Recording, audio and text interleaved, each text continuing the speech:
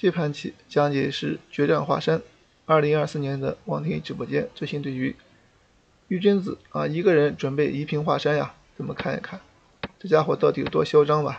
开局是中炮横车对屏风马阵型，接下来红方冲中兵，王天一是补士霸王车上马换着他，然后呢出车。黑方这时候最积极招法就是切进来，将来又可以踩炮又可以踩兵，红方当然不让踩别住他。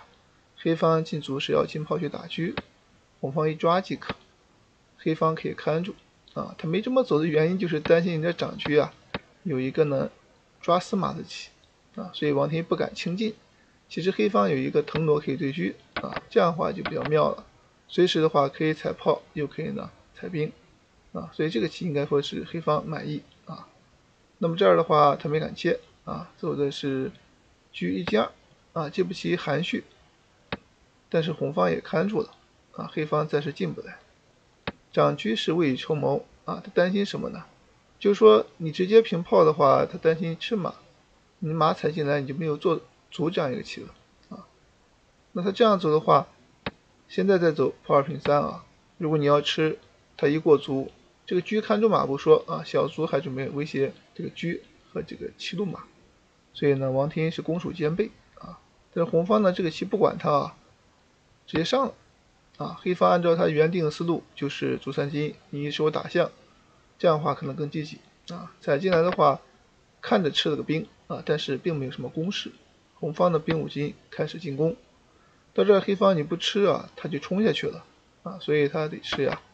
吃完之后红方是上马，那么这儿踩着马，黑方的话选择退回去看，因为你不看的话这个棋将来再上马还会有打将抽车的可能性，所以呢他直接就看住了。红方继续上马黑方这棋他就把车亮出来。接下来对红方来讲呀，这个棋应该说很厉害了他有两个选择，一个是马五进三，一个是炮五进三。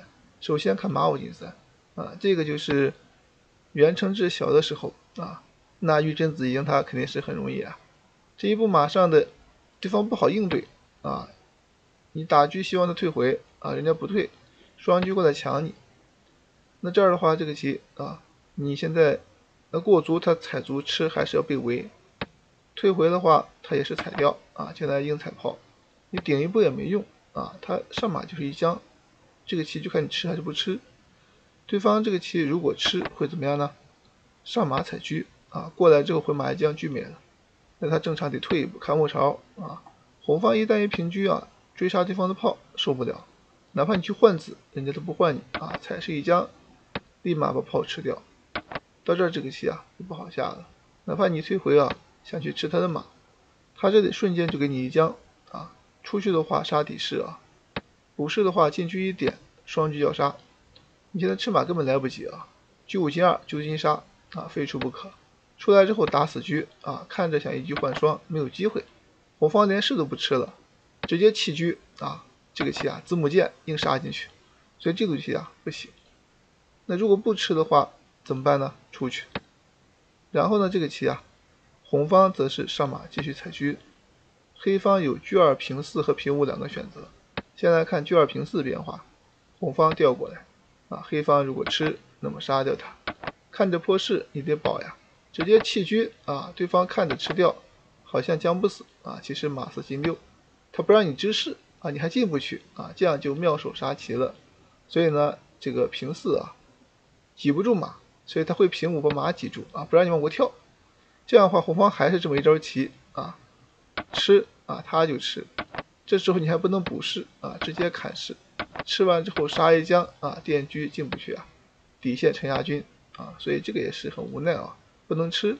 那看样子只能说是走一个回马了。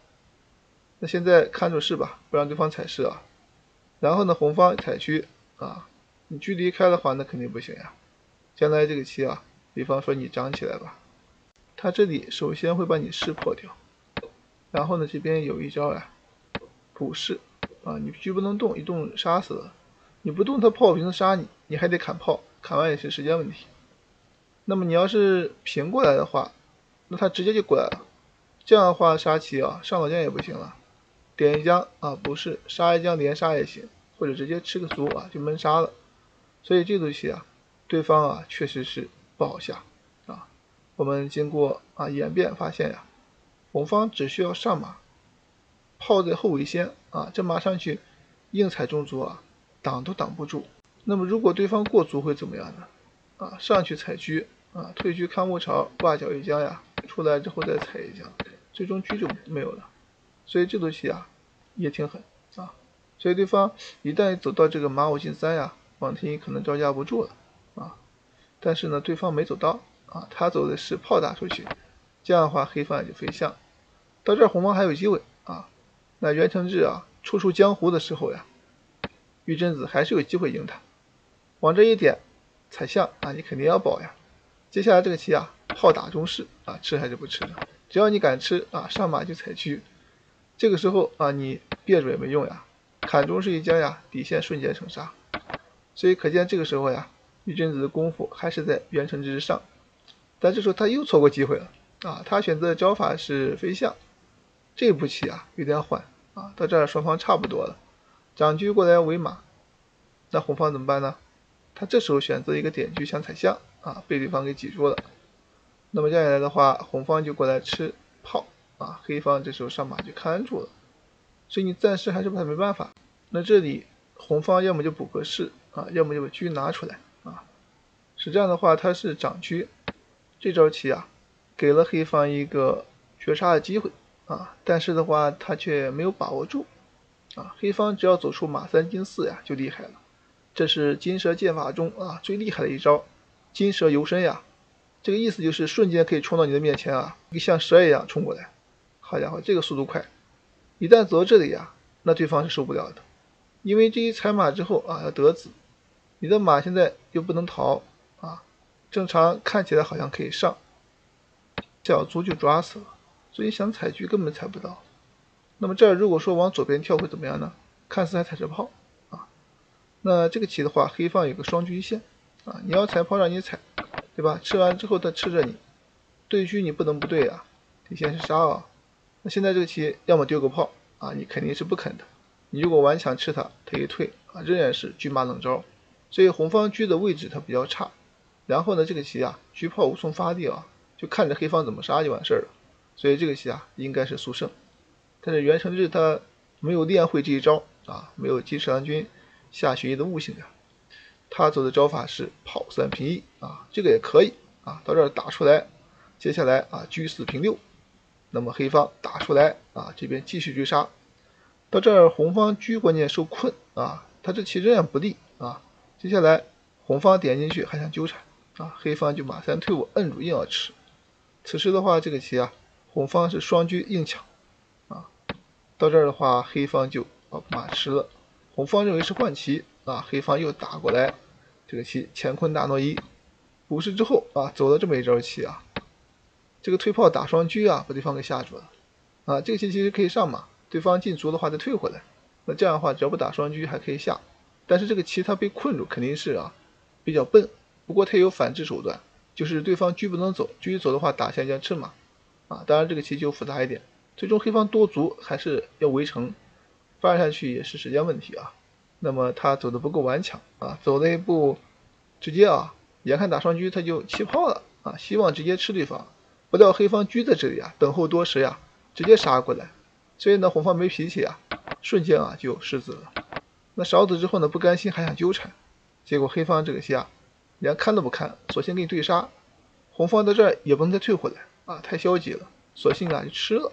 双方进行转换之后至此形成了一个车炮卒对战单车之势那这个棋就时间问题了，他想吃卒人家不给吃过来了，再吃又平开不甘心吃个象那也没用最终的话他一退。所以在最后关头袁承志使出了混元功那玉真子是没办法了打了半天金蛇剑法是难以取胜这一招混元功把车给对了这棋你怎么办？你对完车不等着输吗？这明摆着欺负人红方憋屈跟着卒杀一将上来之后再看住。那么你这个棋如果不管，这边卒又过来了这棋卒又过来了，那不等着输吗？所以对方也很无奈吃吧。那这样等于自杀直接一将啊，瞬间拿下啊，所以这个棋长痛不如短痛呀。黑方小卒势如破竹杀进来，最后呀空头炮啊，这个棋想吃炮他也不要了，往下一冲啊，这时候给你吃一个，红方也就吃了啊，黑方瞬间呀进局绝杀。袁承志使出了几十年的功力，一掌将玉真子逼于掌下，这盘棋王天一获胜。